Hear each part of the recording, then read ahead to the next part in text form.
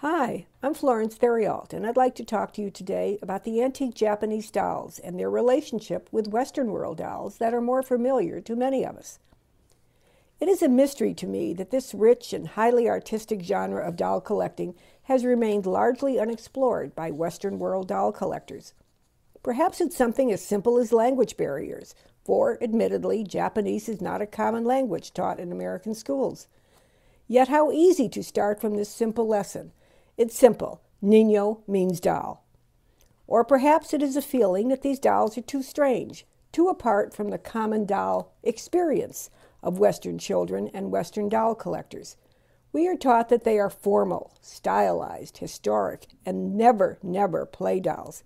Yes, they are different, but they are also the same. In this video, I aim to describe their commonalities with the European dolls that American collectors already so avidly seek. First, in both cultures, doll making by the early 1800s had become an established industry.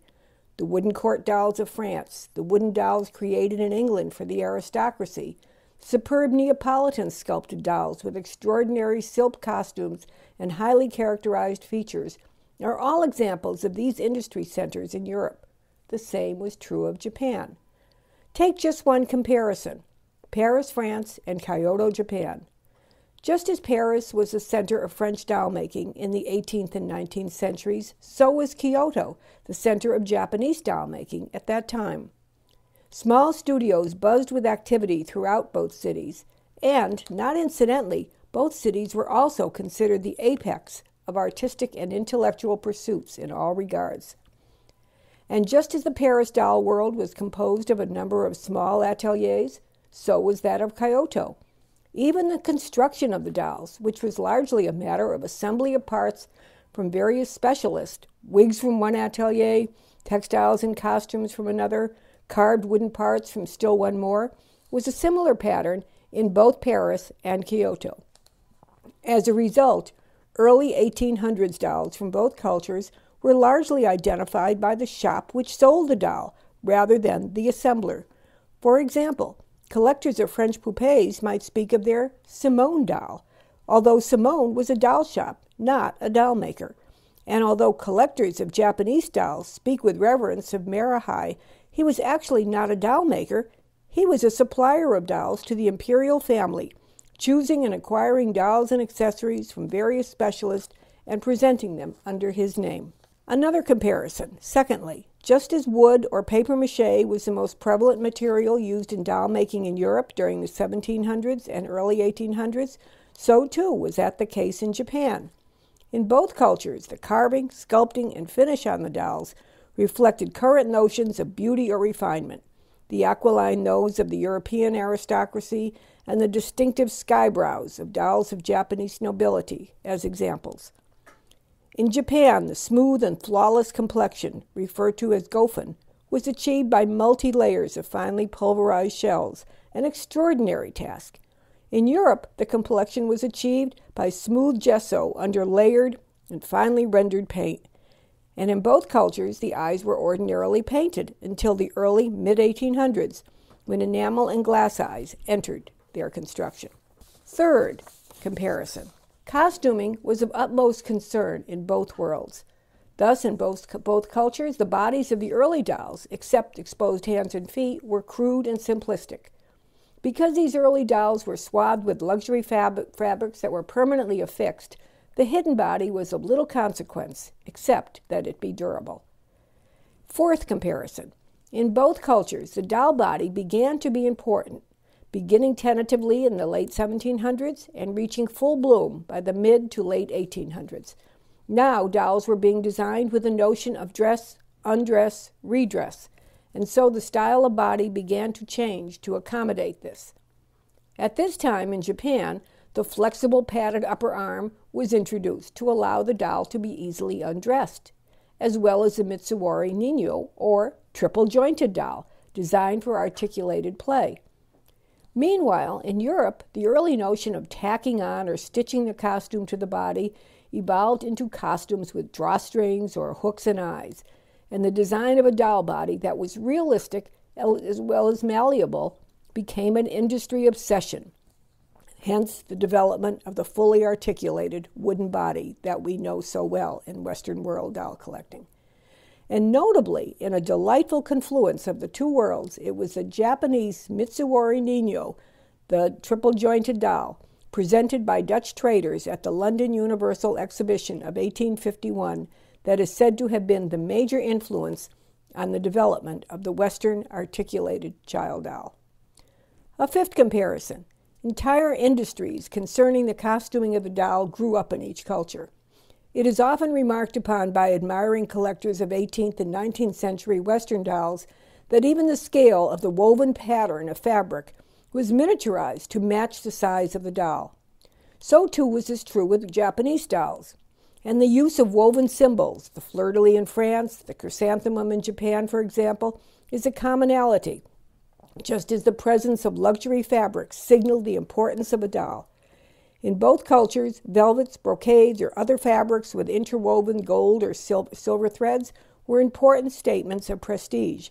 And in both cultures, sumptuary laws, which changed over time, decreed which classes could wear which fabrics. Sixth commonality. Just as the Western dolls celebrated their heroes and heroines in the form of dolls, from Empress Eugenie to Queen Victoria to George Washington, so too did the Japanese, from Empress Jingo to the Emperor Hideyoshi. And finally, seventh, what a play. There is a commonly held belief that Japanese Ningyo were not play dolls. True, and yet not true. They were not play dolls in the rough-and-tumble sense that we often associate with American play. Yet they were play in that they were designed to visually stir the imagination, to teach proper societal roles, to instill a sense of fashion and style. Not unlike, in fact, their counterpart English wooden court dolls, or French bisque poupées with fashionable trousseau and elaborate coiffures. Further, the notion that Western world dolls were all subjected to vigorous play is distorted.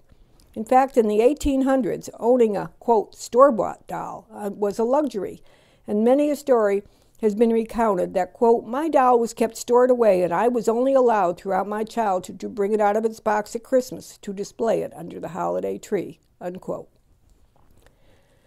The extraordinary history of Japanese dolls, Japanese Ningyo, has been told in two superb books by Alan Scott Pate, which I highly recommend.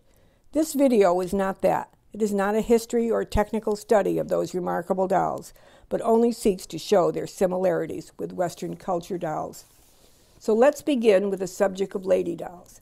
These include ladies of the royal courts, fashionable society ladies, and courtesans. Entire books have been written about the culture and costuming of courtesans in Japan, and it's a very unique culture that we're not as familiar with in the Western world. One of the things that's very distinctive is the front-tied obi. Rather than more of a simple sash tied in the back on the courtesan, it's tied in the front and very, very pronounced size and very, very dominant in its presentation. Their thickly padded, multi-layered kimonos were designed to give an illusion that when they were walking, they would have a more sensuous type of walk.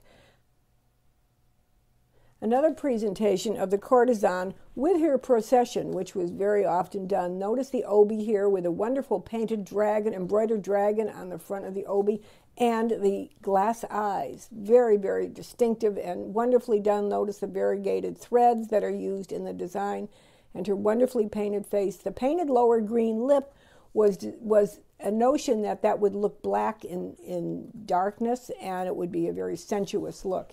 And you're seeing the flying crane design on her sleeve, her wonderful embroidery all over, and a back view of her kimono worn in this very casual, luxurious, thrown off the shoulders look, which was very designed. Wonderfully designed hair ornaments, very elaborate hair. And the design of the crane on her sleeve is just quite beautifully done with multicolored threads, and as you can see, not a simple layer, but multi-layered work. She had two attendants with her, and this was often done with the courtesan designs in Japan. They would be the young attendant in training, this one having, of course, again, the green lower lip, and the beautiful silk crepe color, which was a luxury color used in the Japanese costuming, and with a wonderful embroidery done on her costume again. And you can see it as well as she would have the back-tied obi because she was only a courtesan in training. And this is red silk crepe, matching her kimono that is done for her hairpiece.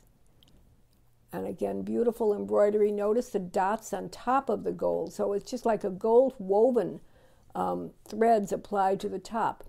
And then there was the matronly. This is the retired courtesan, and she was there, I don't know why, to keep propriety going, I guess. And she also had the green lips still, but very, very beautifully designed, thickly padded again to create a certain kind of sensual walk. Very beautifully done. The courtesan and her attendants were accompanied also by their two, I guess you would call them their two protectors. There was the gentleman wonderfully posed with his arms behind his back with the wooden and paper parasol, very, very wonderfully done. And then the older attendant, and he has a wonderfully expressive face. And notice their textiles of their fabrics, which are very, very modern in some ways. One of them even having like a Scotch plaid on his kimono, which is quite distinctive. The courtesans were often presented with their attendants at their side, and here we have another example. This very beautiful courtesan in the middle with her long hair arranged down the front of her bodice, very beautiful hair ornaments, wonderful embroidery of the costume on all of them, including cherry blossoms, overall the costume of the courtesan. And there you're seeing a back view of her, which continues that wonderful. Look at the multi-layering of her sleeves. Again, a very, very distinctive and luxury look. A beautiful pair of ladies, not courtesans now, but these are just absolutely beautiful ladies, and the very rare fabric of the shaded purple to cream with exquisite dainty embroidery. Note that they have different expressions on their face. We have another beautiful lady who is known as the Kyoto Bijan, which you could simply translate to mean French fashion lady. Plum silk crepe kimono with, she has vibrant red and blue flowers on it, and she's posed seated. Very, very distinctive and beautifully arranged hair. Here's the pattern on her kimono, very vibrant. And you could spend years just studying all of the different symbols and the flowers and how they were used. Another Kyoto Bijan or French fashion lady, she was made about 1900. She has an especially beautiful face, and she also happens to have what you're not seeing, unusually shapely legs. Very, very nice. Elegant refinement. Look at her obi, worn at the back this time. Now, again, she's a lady. She's not a courtesan, and she has the Polonia crest at the back, which would be comparable to the French fleur-de-lis, a sign of her stature in the community. And you're going to see a full view of that in just a moment. A very beautifully done work, and there is a Polonia crest. Notice all of that interweaving and then embroidery on top of it. And this is a detail of her obi worn at the back. Again, a very beautiful beginning fabric of that metallic woven silk, and in the front and on the obi, you're then seeing her tie belt. Very, very rare to find the tie belt over the obi. We are now viewing another of the courtesan ladies, and look at her magnificent obi, oversized, extending down to the floor in the front. It is so magnificent. Her hair is fabulous. She has metal and foil ornaments, and the chiraman, which is the red silk crepe, hair fabric bands in her hair. Very, very exquisitely done. Notice the feathering painting of the hair around the edges of the wig. This is an extra detail, which was really a luxury ornament. And this is a detail of the fabric. It's absolutely universal in design. Wonderful embroidery interwoven. We're now going to show you a beautiful lady who's extremely rare because of her side-seated pose. A very, very distinctive fabric with interwoven presentation ribbons. Look at the green and yellow ribbons that are interwoven throughout her fabric. She's posed not kneeling, but side-seated with her little feet peeking out at the side. As you can see, very elegant posed.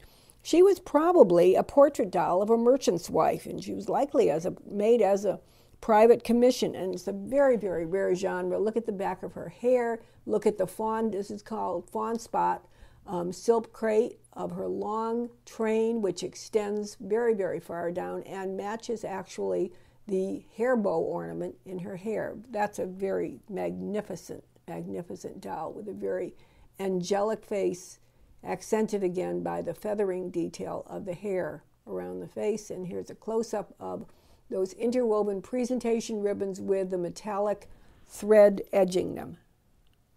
And her wonderful floral arrangement in her hair, you can see up close, you can see how beautifully it's made of various silks, and more detail of the presentation ribbons.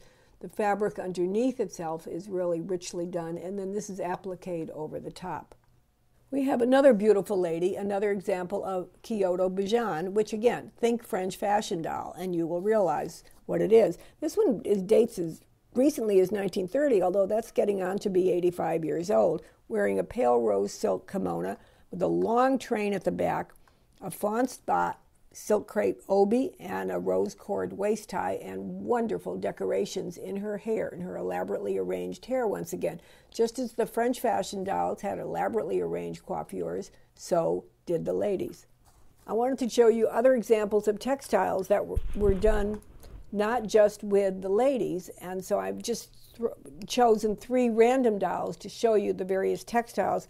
This particular doll was made about 1850, and he's wearing a silk brocade kimono under a green silk jacket. So please note, this is the kimono, the blue and gold, and on top of it is a green silk jacket, sleeveless jacket with attached trousers that is over the top of the kimono.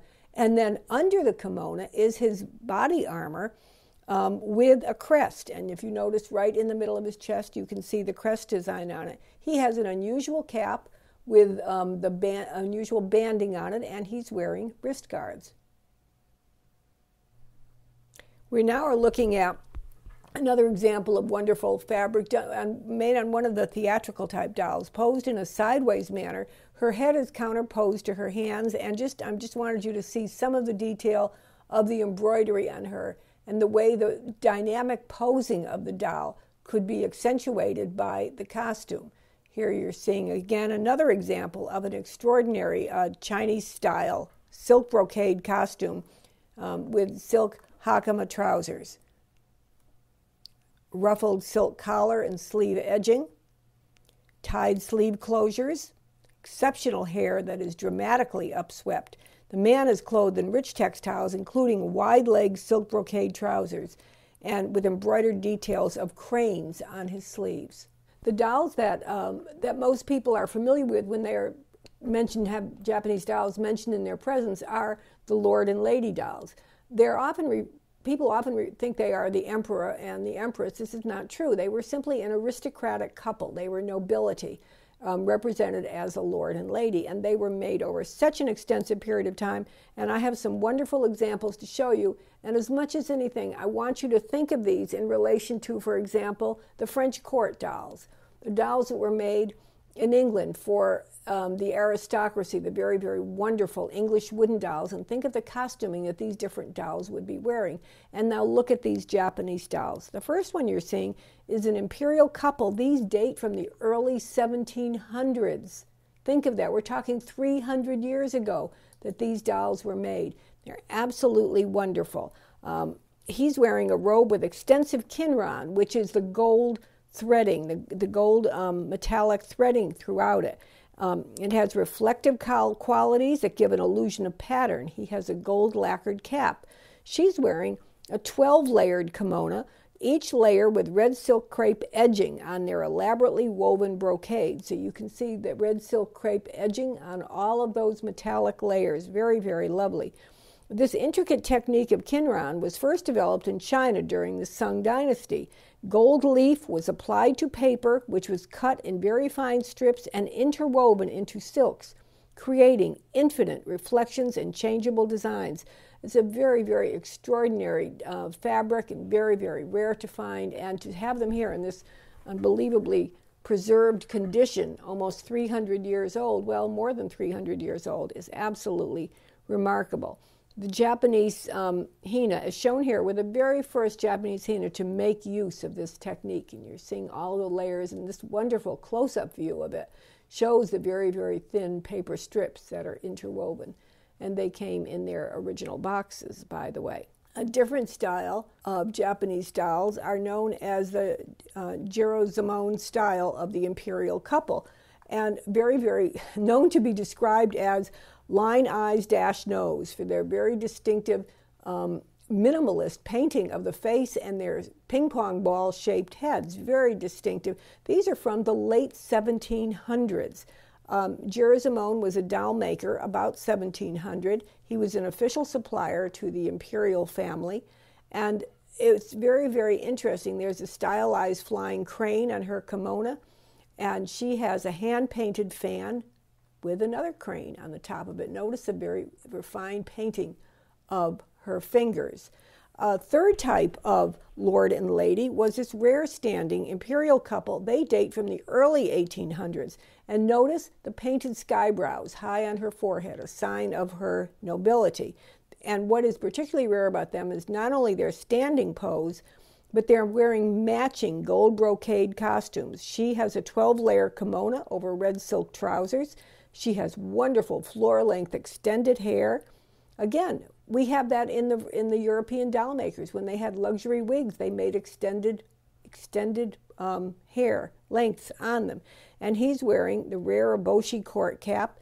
Very rare to find the style, and to find them as still a match pair over all of these years now, we're over 200 years, wearing their matching gold brocade costumes is really quite remarkable. She's holding her wonderful wooden fan. Fourth example of the imperial couple is made about 1850 in large size. He's 18 inches tall. They're known as the takibina.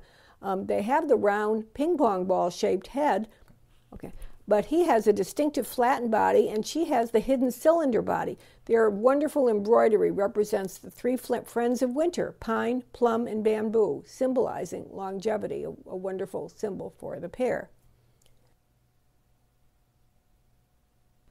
This handsome lord and lady are known as the Yusoko couple because they were dressed according to the dictums of the Yusoko manual, which prescribed what colors and what fabrics could be worn only by members of the imperial family, and that is what they are wearing. He has a billowing outer coat, very simple, but it hides his multi-layers beneath, hidden folds, pockets, and a belt, and purple trousers tied at the ankles.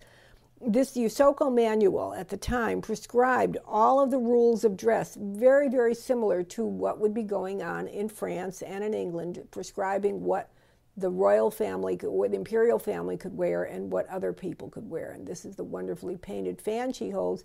Once again, could I point out the similarity to the various accessories worn by French fashion dolls at the time, hand-painted fans. This is from the early 1800s. Beautifully refined painting of the hands. You can see the weave of his fabric. It's a simple fabric, but very luxurious. The sky brows on the woman up near the crown of her face are symbols of her nobility. He has beautifully shaded hair around the wig and the very tall eboshi cap, and there you find the mark of their maker, Yamashina. That was his particular symbol to mark them. And wonderful symbols that appeared on their fabric, embroidered and woven in symbols on the fabrics. Very wonderfully done. Just as in European dolls, many of the dolls that were made were representing historical, legendary, or theatrical dolls. And we're seeing here a wonderful wooden talismanic doll with characteristic red hair. This doll dates from about early 1800s, and it was designed as a talisman to ward against devastating childhood diseases. The doll was designed to be placed near a child with a belief that diseases would be attracted to the red hair of the doll rather than to the child. Now we see a portrait of Hideyoshi. This was made circa 1840, and you notice he has the imperial crest. He's wearing a rare blue silk coat with black velvet details and black velvet guards. Hideyoshi was a beloved person. He was important in developing things like the tea ceremony. And then we come on to a portrait of the historic hero Yoshitsune, early 1800s, again wearing the rare blue brocade silk with attached trousers and gold thread. He has lacquered paper armor with a dragon crest on his chest and black velvet accents. He has a kabuto helmet with a dragon crest, And he's considered by many to be one of the most important figures in the annual Boys' Day display. He was a brilliant and valiant leader, forced into exile by his brother, and then died at the age of only 33. Look at the beautiful fabrics. I think the reverence with which he was held is exemplified in this rare fabric he is wearing. Perhaps a favorite of many is the Empress Jingo and her minister Tokunuchi, and here they are shown in rare grand size. This pair was made circa 1800. Even the pose is rare. They're shown in combat pose, pre the birth of her child. Tokunuchi, her attendant, is wearing a silk brocade outer robe with dragon and cloud motif, black velvet details, yellow silk crepe obi, white silk under kimono with a flying crane, a silk brocade shoes with a toe guard. And it's absolutely wonderful. Please note that they carry matching battle fans, which are very, very wonderful. And there is a portrait of his face, and you can see on his shoulders some of the variation in the fabrics that are being done. She is wearing a gauze outer robe with interwoven gold threads in a scroll pattern. You'll be seeing that in just a moment. There's more of his red lacquer that you're seeing, which is very, very rare to find. The black velvet is also quite rare. There is the flying crane.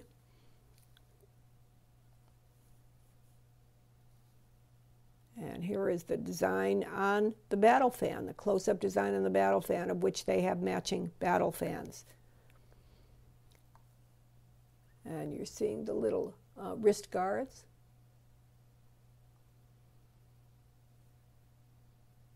And then more detail of the battle armament.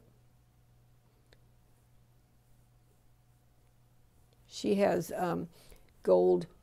Look at that. Oh, that is just so luxurious. It's just absolutely wonderful. You're seeing more details of a shield and the crest with the wonderful symbolic designs. This is on her. This is the Chi-Chi lion crest on the top of her armor. And then you are seeing the Empress herself with her gold lacquered hat, slightly open mouth with little painted teeth. Look at this wonderful sheer net sleeves with gold embroidery on them. They are absolutely quite wonderful. And that is the back design of her, really showing her sleeves in great detail and her armament.